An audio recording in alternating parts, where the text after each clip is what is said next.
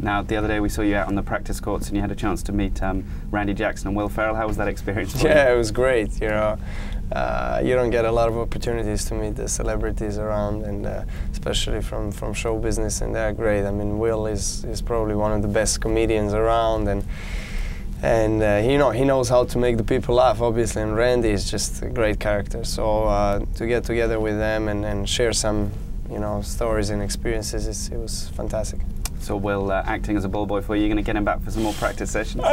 We'll see, definitely. You know, now we are building up on a friendship, and hopefully we can meet up very soon again.